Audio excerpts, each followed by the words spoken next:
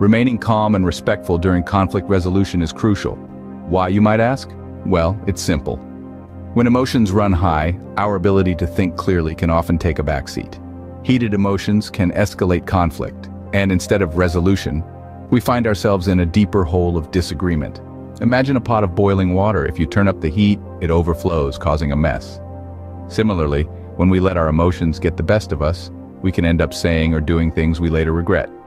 But if we can adjust the heat, manage our emotions, the water stays in the pot, and we can use it to make a delicious cup of tea. Or in other words, we can turn a potentially destructive conflict into a productive dialogue. So how do we manage our emotions in the face of conflict? Here are some tips. First, take deep breaths.